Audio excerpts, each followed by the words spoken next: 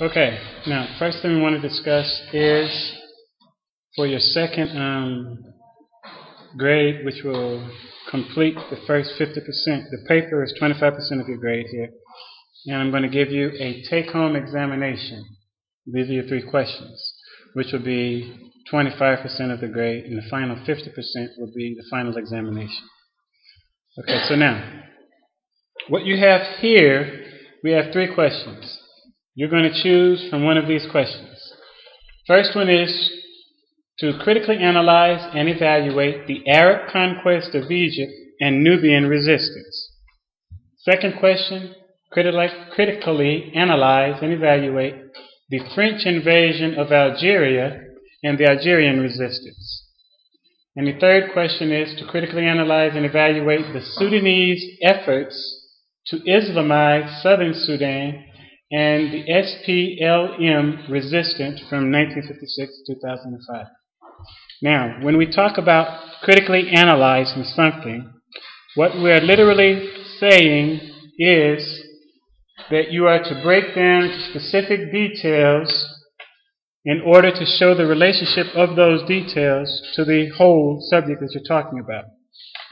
So when you're analyzing, you're actually getting into the meat, into the heart of the subject matter that you're discussing.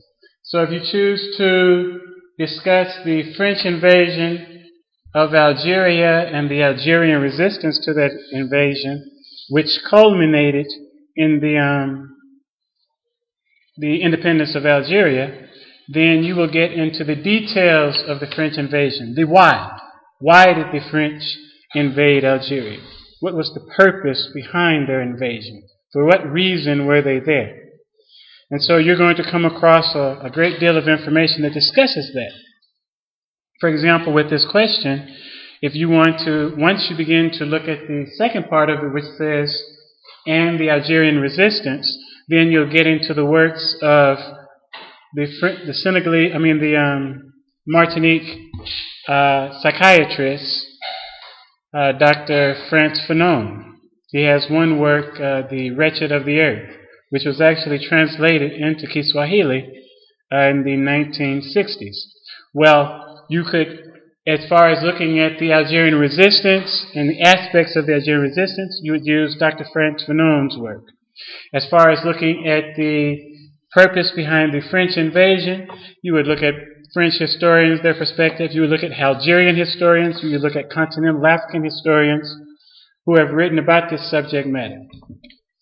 As an example. So you would critically analyze it. You would break it into details. And you're also asked to evaluate. So as you're analyzing, you're making an evaluation of the French purpose. You're making an evaluation of the Algerian resistance. So you're not simply telling us what happened, but you are giving us your thoughts, your perspective on what happened. And so you will choose one of these questions and you will answer it, and that will serve as your take-home examination. Are there any questions so far about what you're being asked to do? Okay, so now, when I talk about critically analyzing, and to continue with the subject that we started on Tuesday, that's exactly what's going on. I'm giving you a critical analysis as an example of Kart Hadasht, or Carthage. As you read in the material, you saw Carthage. I'm giving you a critical analysis and an evaluation of Kart Hadasht. I'm not simply telling you information about what occurred in the 600 years of war that Kart Hadasht waged with Greece and Rome, but I'm also giving you an evaluation of that. I'm giving you my perspective. Because in history, when you are reading anything that someone has written, you're getting someone's perspective. Historians they don't always do this, but they may agree on what they are considering to be the facts at a given point in time, based upon their experiences, based upon archaeological evidence, based upon a scholarly consensus, whatever the case may be. They are giving you their perspective. So, as you wrote your papers on Kush, as you wrote your papers on ancient Egypt, as you wrote your papers, those of you who wrote about Akhenaten, those who wrote about Hatshepsut, you were reading the perspectives, the point of view of certain scholars. And when I had you to then go beyond that, lessons learned, lessons that we could draw from it, now you are interjecting yourself into the subject matter. You're putting yourself into it. So you're not simply telling us this happened, you're evaluating it, you're passing judgment. To evaluate is to appraise, to pass judgment. If you wanted to, people appraise houses. So you're making a judgment on the quality of that house. The characteristics of the house, you're passing judgment on when you appraise a house, as an example. So in history, we make an appraisal. When we start talking about the lessons that we can learn, we're making an appraisal. We're evaluating. We're judging. We're no longer passively reading. We are now placing ourselves. To interject yourself into something, to project yourself into it, is to place yourself into what you're reading. If you ever bother to read novels, say if you read Ngugi wa Thiong'o, one of his novels that I just finished was The Wizard and the Crow. And when you read a novel, one of the skills of the good writers is to get you to place yourself into the story. If you read Arma's The Beautiful Ones Are Not Yet Born, as you read it, because it is set within an African setting, and it deals with African issue, Arma is dealing with corruption in government, and the problems faced by a person who's attempting to do right. Well, as an excellent author, he causes you to place yourself into the position of the characters, whether it's the lead characters or the supporting characters within the book. So as historians, as a person who's reading his history, as a person who is drawing lessons from history, you are now placing yourself into the position of the persons who you're reading about, who you're studying. Then you've engaged in historical analysis.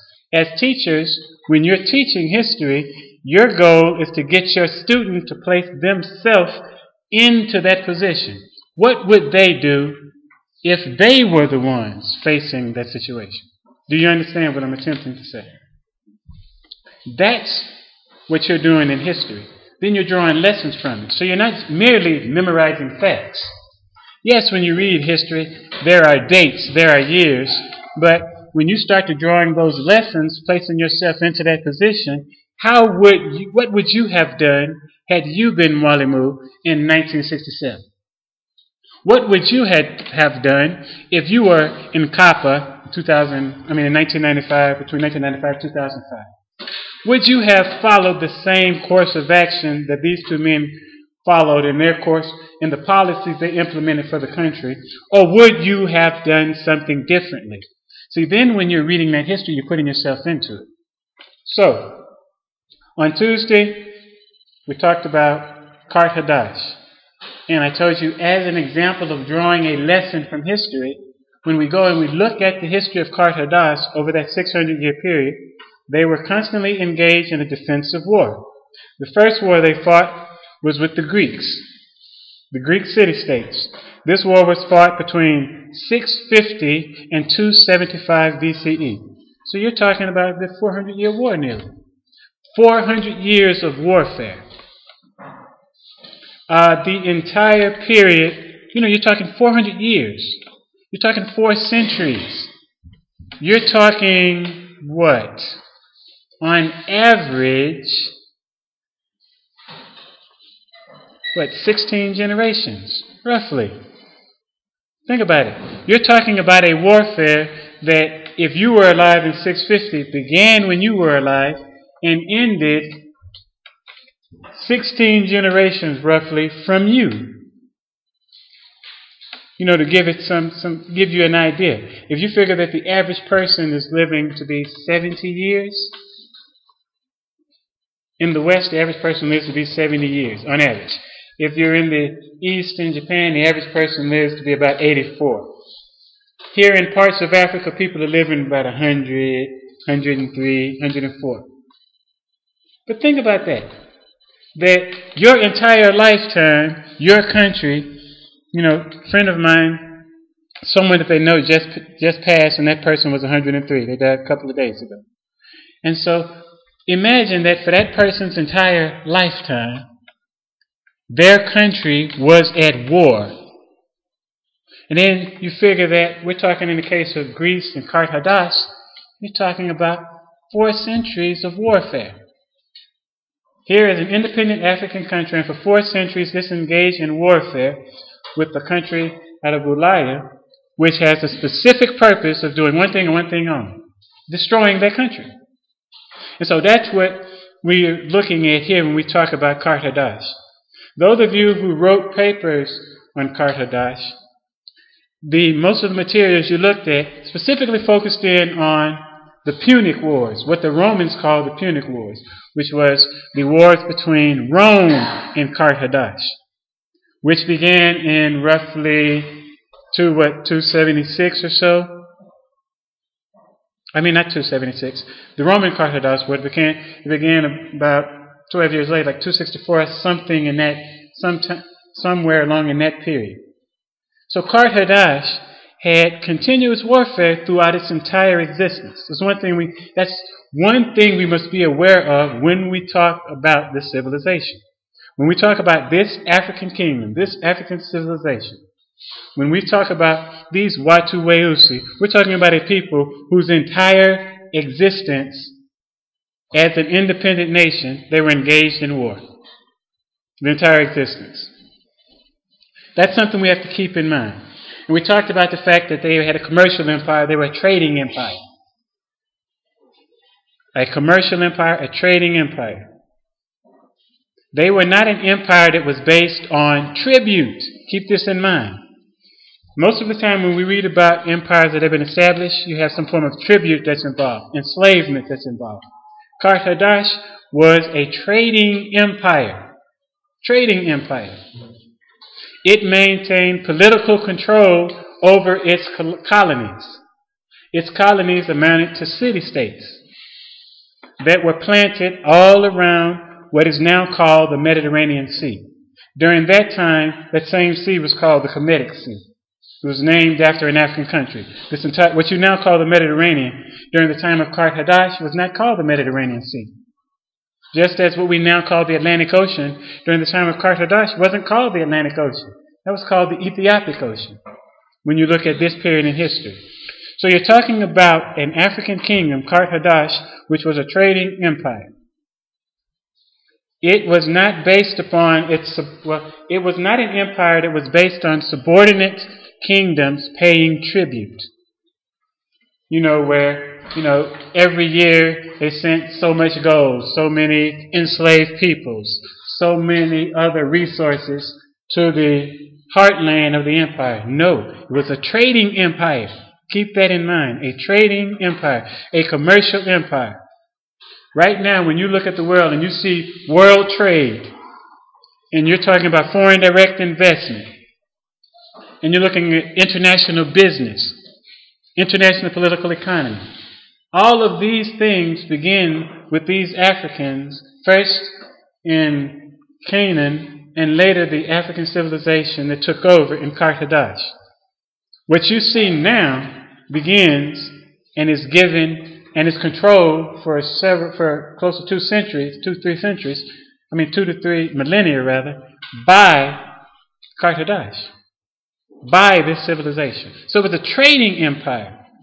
Its wealth came from investing in international trade, from being the premier international trader.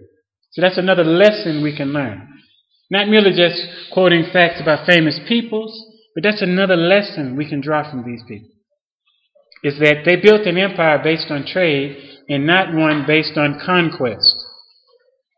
They did have to engage in warfare because the colonies that had been established by the Cushite Canaanites had been independent. they had maintained political independence.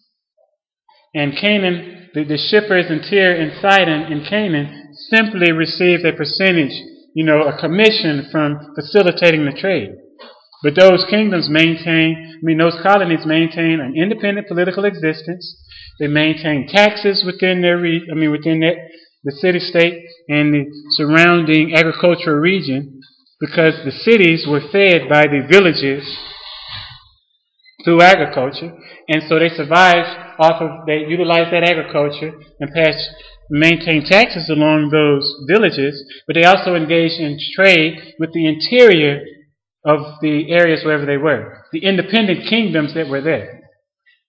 So they had maintained an independent political existence, and then when in Kart Hadasht, in what is now today Tunisia, when they, in 650, 638, between 650 BCE and 638 BCE, when they asserted their independence from Tyre and Sidon and Canaan, then they also, in an effort to deal with Greek encroachment, because remember I told you the other day, the Greeks began to encroach on the Kart Hadasht sphere of influence beginning in 750 BCE. 750 is when the Greeks began to colonize in the areas where Kart Hadasht had established colonies.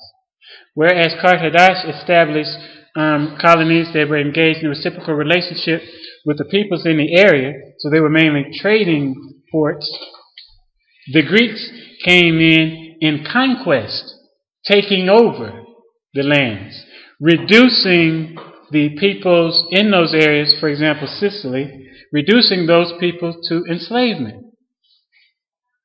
And then trying to muscle its way into the sphere of trade and international commerce.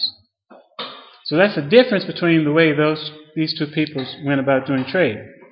Alright, so in 638 BCE, Kart Hadasht had attained political and economic independence from Tyre and Sidon, and it moved to protect its commercial interests and check Greek expansion by establishing a more tightly controlled, politically centralized commercial empire.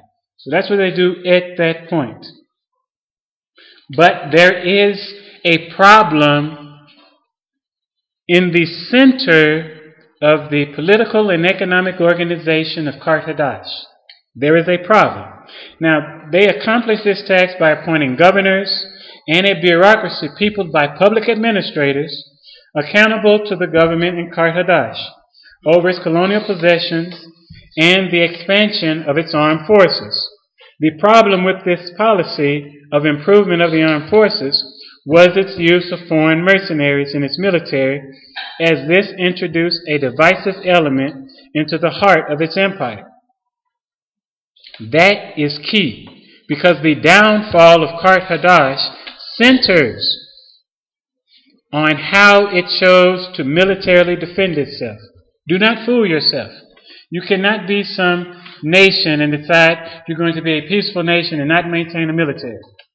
You can maintain a peaceful policy. In the kingdom of the Bakuba, which is still located in the Democratic Republic of the Congo, in their history there was a king, Shama Balongo. And King Shama Balongo maintained a policy of nonviolence in his international dealings. But he also maintained a standing army.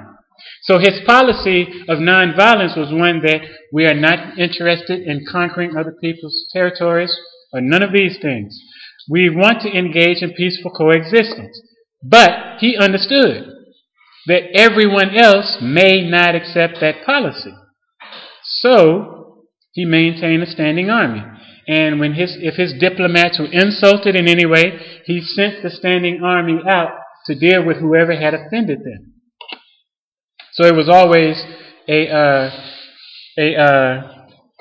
punitive, the expeditions were always punitive in defense of his individuals. So don't fool yourself into thinking that you can build a commercial empire and not maintain a military aspect. You must have a military to defend it. The world shows you that today. It was African military weakness that allowed a great deal of the colonial conquest to occur. And the African military weakness centered in this unity. Something key we must learn. Another one of those lessons you learn from lit history. Coming back to Kart Hadasht, the problem with their policy was how they chose to defend the empire. Through the use of mercenaries. Now, if you think about their mindset, they have a commercial mindset. They're thinking supply and demand. They're thinking in what is the most effective and efficient economic way to defend the empire. So they maintain a strong navy, but generally they would people that navy and people it's marine at the military aspect. It's marine force with mercenaries. And a mercenary, a merc, is a person who is there for the money. They're being paid. All right. The Kart Hadasht oligarchs had national identity with the Kart Hadasht nation, whereas the mercenaries had allegiance to the highest bidder for their service. Even so, the Canaanites of Kart Hadasht established a socio-political and economic structure replete with socio-political and socio-economic processes, protected by a formidable military machine, which established socio-economic and socio-political interaction between colony and mother country that supported Kart Hadasht-centered power dynamics and ensured Kart Hadasht of socio-political and socio-economic control over its colonies and spheres of influence. But keep in mind, in 650 BCE, Kart Hadasht was employing mercenaries.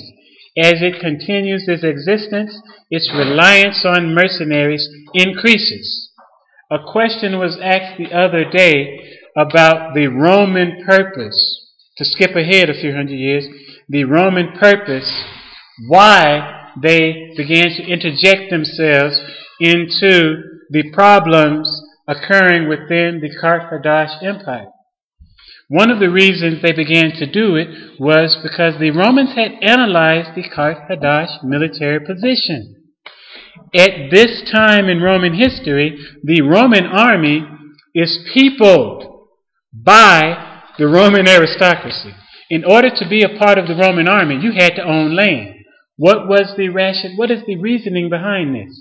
If you own land, you're going to fight to protect that land. The Romans didn't allow poor people to fight in the military at this time. They weren't allowed.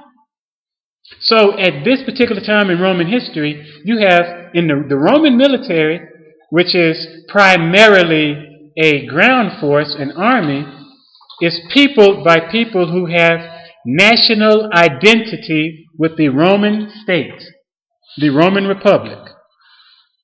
They have national identity.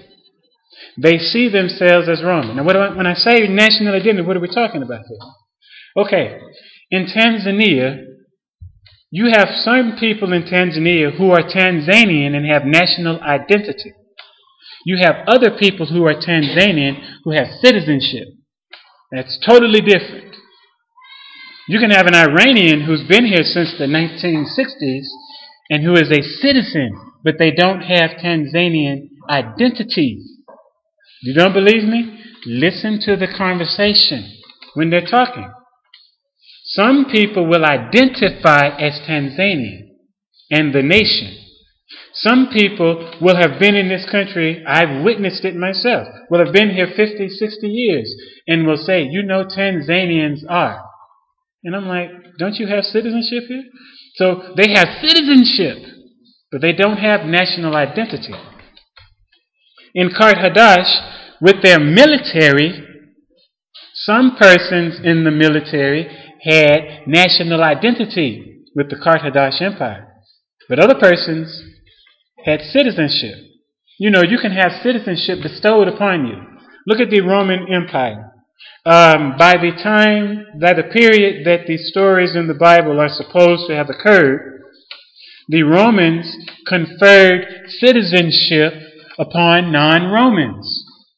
So, and this was a great esteemed privilege. This was something that was considered wonderful. So if you look in the New Testament in the Bible, you see that Paul though he was Jewish, was a Roman citizen. He had Roman citizenship. But notice, he did not identify himself as a Roman. He didn't have national Roman identity.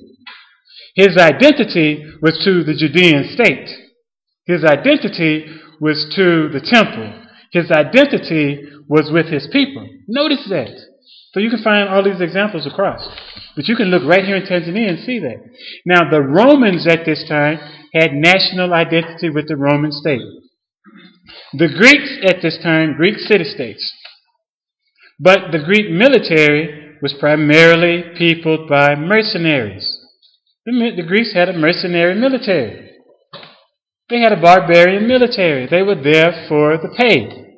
They were in the military and they went out in conquest because that's how they got paid. Why is a thief willing to risk death in order to steal? Because of the remuneration. Because of the reward. What they feel they can get out of it. Same thing with the mercenary army. Alright, so, now, once Kart Hadasht established dominion over the vast majority of the independent colonies of the Canaanites of Tyre and Sidon, Greek expansion was halted in 580 BCE. 580 BCE is the first clash between Kart Hadasht and the Greeks at the Battle of Lilybaeum. Alright, the Kart Hadasht defeated the Greeks temporarily halted Greek incursions into Kart Hadasht territories and spheres of influence for nearly a century. Nearly a century. It's only about 80 years. It halts major Greek expansion for about 80 years. But it doesn't end it. The Greeks attempted again to colonize Kart Hadasht national territory in 509 BCE with a military thrust into the heart of the Kart Hadasht Empire in Africa. See, there's another lesson that we can draw from this. Because if I'm fighting somebody for 4 centuries, if my total existence, time dealing with the people, I'm fighting them for over 4 centuries roughly, you should learn some lessons about the psychology of the people you're fighting. We don't do that. Look at the way we wage warfare according to African law and how Europeans and Arabs and other Asians wage warfare according to their own law. There's a difference. We have the humanity not to wipe out people. So, according to African law, according to traditional African law, when we wage warfare, we don't wipe out the entire people all the time. In general, there's a sense of humanity which allows, that writes all kind of laws into, when you're dealing with warfare. But not the peoples we engage. The Greeks, the Romans, did not operate according to that type of a law. Because you see, in the beginning of the warfare, this period of warfare between Greece and Kart Hadasht has the military advantage. It has the commercial, it has the financial, and it has the military and the political advantage.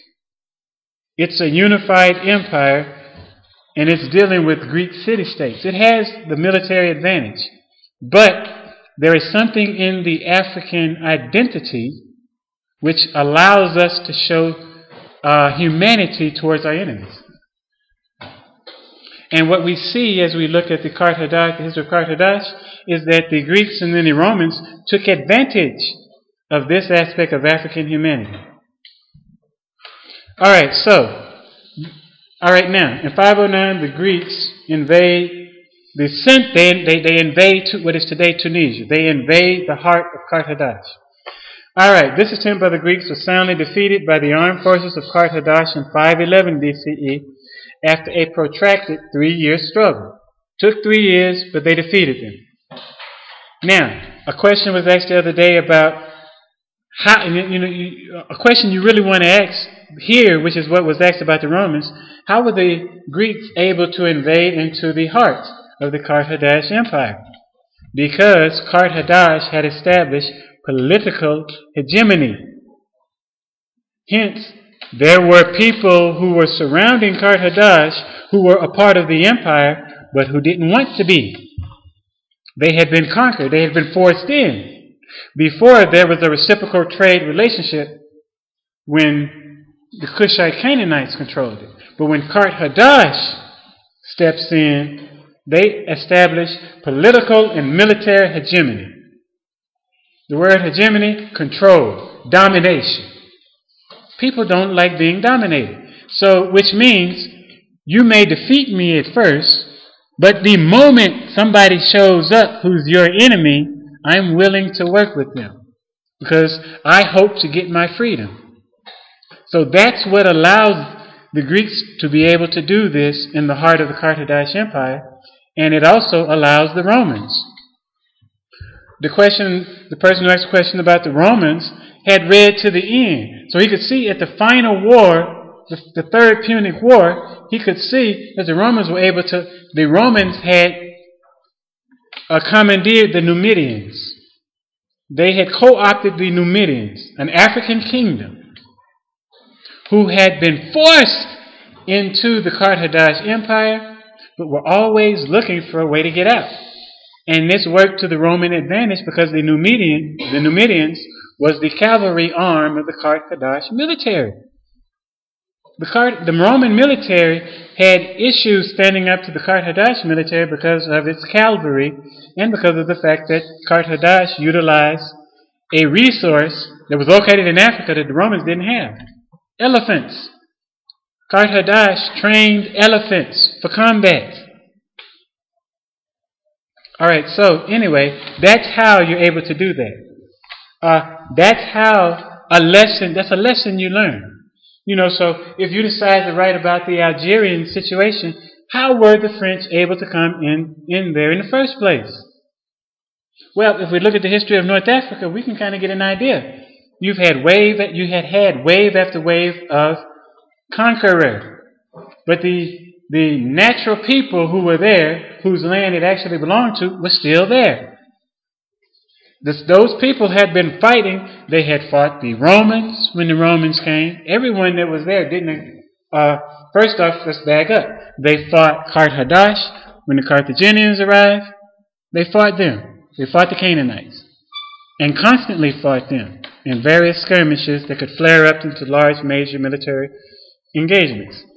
Those same people turned around, fought the Romans when the Romans showed up the Greeks. Then they turned around and fought the Romans when the Romans showed up on the scene. Then they turned around and they fought they fought the Vandals when the Vandals came up in their conquest of the Western Roman Empire.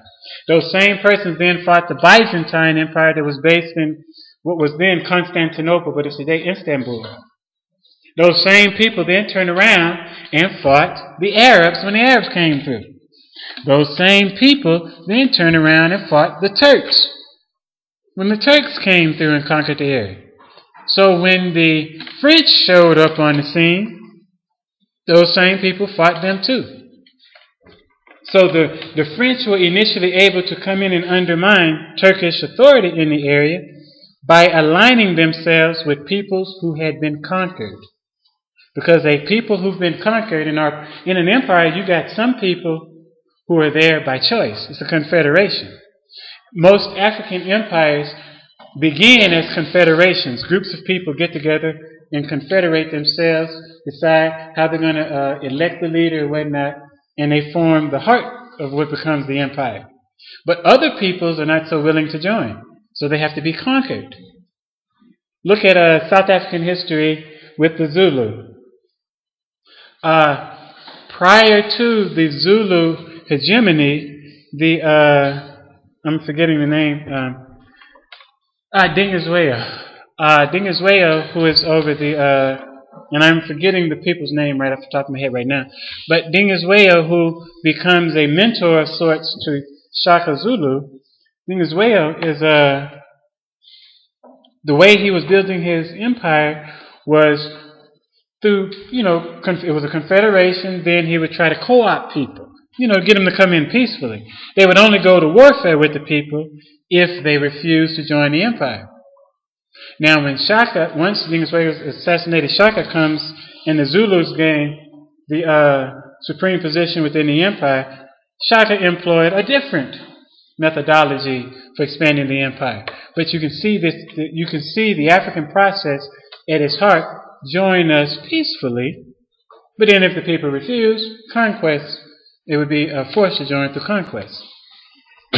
So anyway, any empire, there's always going to be the seeds of its destruction. So if you look at the different areas where, even though most of the global south consider themselves independent, it's a political independence, how can you have so many of these conflagrations that rise up? It's because of the fact that it's still a part of an economic component in the economic empire of the West, and lots of people in the country see this carefully. So, another lesson you can learn. Because when you look at Northern Africa, in the period of the Algerian period, you look at, if you choose to do the period with the Sudanese, these are the things you're going to see as you start to researching to answer these questions.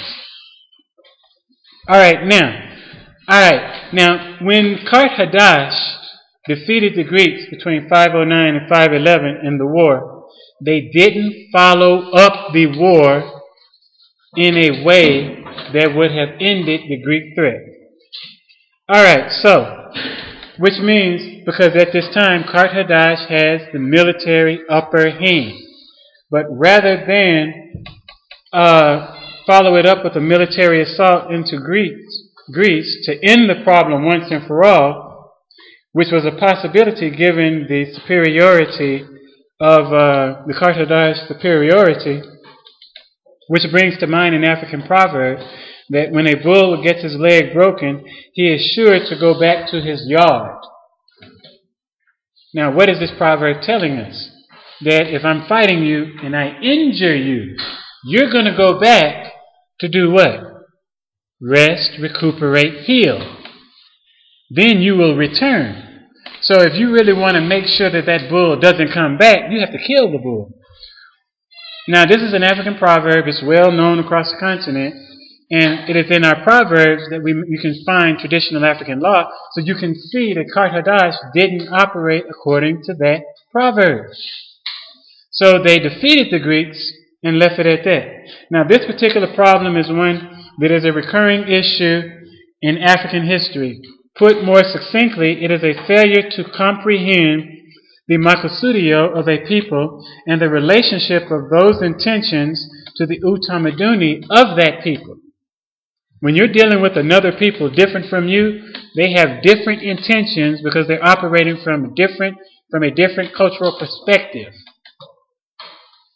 We will be operating from African cultural perspective, but the persons we're fighting against, whether you're fighting for economic independence from the Europeans, or you're fighting to prevent economic subordination to the Chinese and other Asians, those people are operating from a different utamaduni, a different cultural perspective. They have different sets of values. In Europe, they talk about the brotherhood of man and all of these things. But as Fanon tells you, everywhere you look, they leave bloodshed. In China, they don't even have that type of a history of the brotherhood of mankind. The East Asians are some of the most chauvinistic peoples in the world. By chauvinistic, they maintain a superior position for their culture, for their peoples. So they may act as your friend now, but given the political, military, and economic might, they're going to treat you worse than the Europeans. So we have to keep in mind that when we're dealing with other people, a lesson that you draw from history. A lesson that can be drawn from the history of Kart Hadasht being used as a case study. You have to make sure you master the culture of the persons you're dealing with. I can engage peacefully in trade with you, but I had better study your culture. I know my culture. I know my values. I must study yours because I have to be able to consider what you are capable of doing.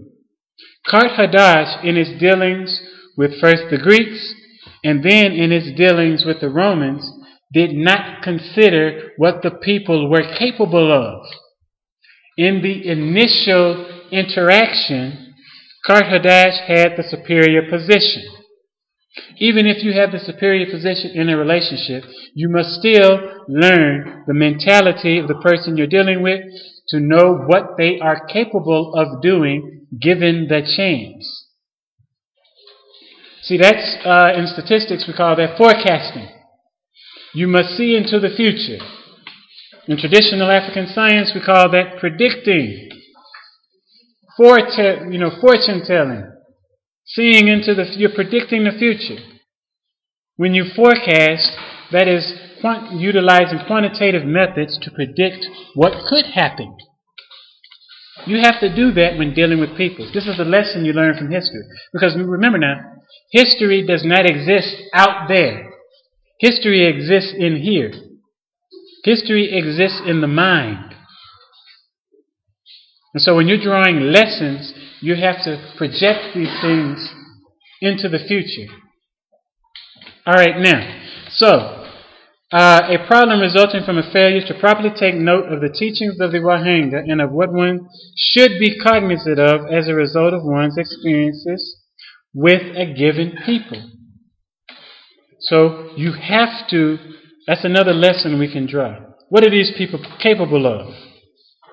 Yes, today they may be fighting with you, but given the opportunity, what are they capable of doing? Do they have the capability of doing you harm given the opportunity?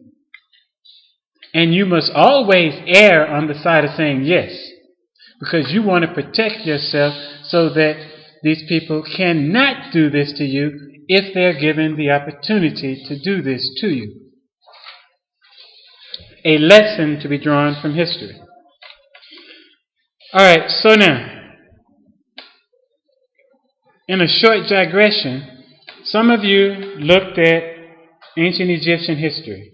So you went back and you wrote some nice papers on that history and the lessons you could learn from that history. So here's one particular lesson that the people of Kart Hadasht could have learned from a neighboring kingdom that was in existence during the time of Kart Hadasht. And that would be from the ancient Egyptians, the people of Kemet, and their interactions with the peoples of the deserts, the so-called Semites, peoples of the Arabian desert area. All right. Now, in a short digression, let us consider the so-called Semites and their overwhelming of the Canaanite heartland in what is contemporary Palestine. As a result of the fact that Canaan was throughout much of its history a part of the imperial dominion of first ancient Egypt or Kemet, of African Kush, and the Canaanite ruling clans as represented by the Mfalme Mfalme temple priestesses and priests, council of elders, had to have been aware of the pointing words of Mhenga Keti to Mhenga Mkerare Per'a of ancient Egypt. So he left these words. So Mkerare became the Pharaoh. His father left some words, some teachings for him about his dealings with certain peoples. And so Keti informs all who care to listen about the necessity of listening to the Mababu. He says, consider the Mababu as an archetype of the ideal and emulate them in thought and deed, for what we create is brought forth from right knowledge. He says, look and meditate on how their words are engraved in stone and are everlasting. Open your eyes so that you may study their words and reproduce their acts. For the master had once the need of a guide. Then he tells them specifically about a key people who were a threat to the empire. And he says, with regards to the sand dwellers, they referred to the peoples of the Arabian deserts as sand dwellers because they lived in the desert. He says, his environment is inhospitable, short of water and trees. The roads pass through rocky terrain and are difficult to travel. The sand dweller doesn't have a permanent home. He traverses the desert by foot in constant search for the necessities of life, which there is a dearth of in the desert. Since his beginnings, he has been belligerent towards all men. He is never victorious in war. However, he has never been overpowered. He does not follow tradition and make war in the season of war. Instead, he attacks as a thief. Do not concern yourself with him, for the sand dweller is like a crocodile on the banks of the Nile. A single person he will attack, but he will not raid a large city. So if you listen to these words about dealing with the Arabians, what they're saying is that we can conclude that the cultural ecology of the desert dwellers is conflict-based, with clashes occurring over scarce necessary resources, most importantly such as water. This type of an antagonistic human environment interaction breeds a tradition in the sand dwellers where life is believed to be harsh, unforgiving, uncompromising, in struggle, in which one must naturally war and take what one needs, regardless as to consequences. Life is seen as a reality where the taking of a human life, murder, is equated as being no different from the taking of the life of a lower animal, killing. In fact, prowess in warring upon and murdering, subjugating and raping humans is, in this worldview, looked upon with a sense of divine admiration. One brags as to the number of lives taken. Since life is considered difficult and spirituality is, in a sense, the deification of a culture's view of life, then, in the view of the sand dweller, the creator is a god of war. Harsh, difficult, unforgiving, uncompromising, a warrior. In short, a god of deprivation. As women are the means by which life is expressed, and in this human environment interaction, strength is respected as a means of making one's way in the world. Read conquest. Everything and everyone must be conquered, and life is harsh and must be subdued. Then so too must women, thus women are degraded. This type of attitude is handed down through the culture to succeeding generations. People interact with the culture that they're brought up in. That culture plays a part in shaping the cognitive culture of that person, the affective culture of that person, the psychomotor aspect of that person, and the spirituality of those people. It shapes them through that culture. So you have to keep that in mind. So if you're dealing with a people coming from that type of a background, their culture is going to be different from someone who grows up in a land of plenty, in a land where the necessary resources of life are plentiful. You're going to produce two different types of culture. Dr. Sheikh Anta Diop of Senegal told us as much with his theory of culture, centering with the differences between the European and the Asian cultures and African cultures, and why the European cultures breed people who have so many different phobias, and the African culture breeds a xenophilic, a culture of acceptance, a culture of love. All right, so now, Amos Wilson told us that all human life, in many obvious and subtle ways, reflects the influences of the prenatal existence, and the prenatal existence in turn reflects the wholesome or unwholesome nature of the maternal, prenatal, intrauterine environment, her mental and physical life history, which includes that of her ancestors, and her prenatal and physical lifestyle and attitudes while carrying her child. So, this is how the culture is passed. The experiences of the culture. You just had a study completed over the past 2 weeks that shows that memories are passed down from mother to child through the DNA. So, the environment that the mother who's carrying a child is in is playing a serious part in shaping the child. And so this is how these things are passed down through the culture. So you can pass these things down through generation. So, had Kart Hadasht bothered to read and pay attention to what the peoples of Kemet had said about the dwellers, the Arabians and whatnot, and had also later written about the Greeks, they would have known how to properly deal with these people. But that knowledge was not passed down. So that's another lesson you can learn, is by going back and seeing what did your ancestors have to say about the people you're interacting with. See, when you learn what the people such as the people of Kart Hadasht didn't do, then that tells you something that you should learn to do in your interactions with peoples today. Because history is about learning lessons. And that's something we have to keep in mind. Alright, Kart Hadasht should have known through their trade relationships the culture of the Greeks. They should have been aware of what that culture was like. And if they had studied their culture, they would have known, you can just see it in Greek mythology. It's a psychopathic homosexual culture demonstrating the characteristics of the neurotic psychopath, such as having no conscience or moral values due to an arrested development of the spiritual, cognitive, and affective faculties. The spirituality is degenerate. Their mentality is underdeveloped. Their emotions are underdeveloped because they suppress emotion. To be emotional is considered weak. So they suppress an entire component of being human, which directly leads you to psychopathic behavior. Another characteristic is an extreme failure to show accountability for personal decisions and actions, of which all Greek tyrants, including the egocentric Alexander of Macedon, is a fine example. All right, Alexander of Macedon, you'll read him in the history as Alexander the so-called Great. He impulsively murdered the son of his top general, and then he killed the general so that the general wouldn't find out about what he'd done. Throughout all of his other horrid actions, he never once engaged in critical self-reflection. The psychopath pursues limited short-term goals.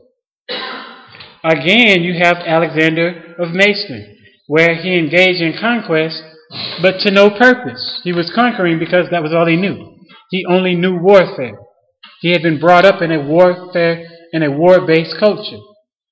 Before the Greek city-states were united and then went out to conquer other peoples, they fought amongst themselves continuously throughout the history. All right, so anyway. So now, this is a lesson that Kart Hadasht failed to draw. So throughout his wars against the Greeks, what Kart Hadasht would do was it would defeat the Greeks. Throughout those 4 centuries, they continuously defeated the Greeks in war. Continuously. Only on occasion did they happen to lose an engagement. But they never followed it up by completely destroying the Greek threat. Didn't follow it up. And as a matter of fact, the third Greek Kart Hadasht war led to the rise of Rome. Because when Kart Hadasht fights with the Greeks in the Third Greek War, this is now when the Greeks had perfected the method of warfare utilized by Alexander of Macedon. That became the preeminent method of warfare in the world. Well, because Kart Hadasht had been involved in warfare with the Greeks and had been utilizing various treaties with the Romans that were never really adhered to by either one. Each one was just intended to step in to take advantage of the position of the other should the other lose. Well, by having fought all of these wars against the Greeks, and then with Rome rising, because the third Greek Kart Hadasht war is where we get the term Pyrrhic victory. The general of the Greeks actually won all of the major engagements fought between the Greeks and the Romans. Kart Hadasht, for the most part, was on the sidelines in the Third War. It steps in the end when the Greeks attempt to invade into Kart Hadasht's territories. The Greeks win most of the engagements, but it's a Pyrrhic victory. The Greeks, each time they win, they lose massive amounts of troops and materiel. So at the end of the war, the Greeks are eventually defeated by the Romans, but now Kart Hadasht is in a weakened state. The Romans are in a superior state. The Romans follow this up by in the first, second, and finally the third war against Kart Hadasht. The Romans win the first war against Kart Hadasht and reduce Kart Hadasht to vassal status, Kart Hadasht becomes a tributary to Rome. This then leads to the advent of Hannibal, one of the greatest African military generals of all time. And Hannibal invades the Roman heartland, but he's unable to press his victory through laying siege and conquering Rome because of the mercenary nature of the Kart Hadasht military. And I told you that was a problem in the beginning. Because the Kart Hadasht oligarchs felt that, the war was pretty much over, so they wouldn't finance siege equipment, another navy and whatnot. And so this gives the Romans time to rebuild his forces and lead an assault on the Kart Hadasht heartland. Hannibal has to be recalled to Rome. By this time, his forces are bled dry. The Numidians have defected from Kart Hadasht to the Romans. And so Hannibal is going to war with a citizen army that's not battle hardened. They lose. Kart Hadasht is further reduced to in tributary vassalage. And then finally the Romans come up with a pretense to start the third war. They invade, and they not only destroy the city, but they burn it to the ground. And that was the Roman entire intention, because for the past 50, almost 100 years, one of the Roman senators had begun and ended his speeches with, no matter what he was talking about, he said, and Carthage must be destroyed. If he greeted someone, greetings, fellow Roman, Carthage must be destroyed. Because the Romans understood that was their nemesis. They had to destroy this empire, because remember, a bull with a broken leg only goes back to it will go back to its yard to heal. So he knew Kart Hadasht was a threat. So anyway, there are lessons you can learn. Each time Kart Hadasht fought in the war against the Romans, the Greeks and then the Romans, when they had the upper hand, they did not follow it up decisively. That's a problem. All right, so anyway, that's just a short overview of the subject that we're dealing with here. And that's an idea where we talk about pulling out some of the details, analyzing them, and then, making evaluations. And that's what you're going to do here with this exam. And you'll turn that in next Thursday. Are there any questions?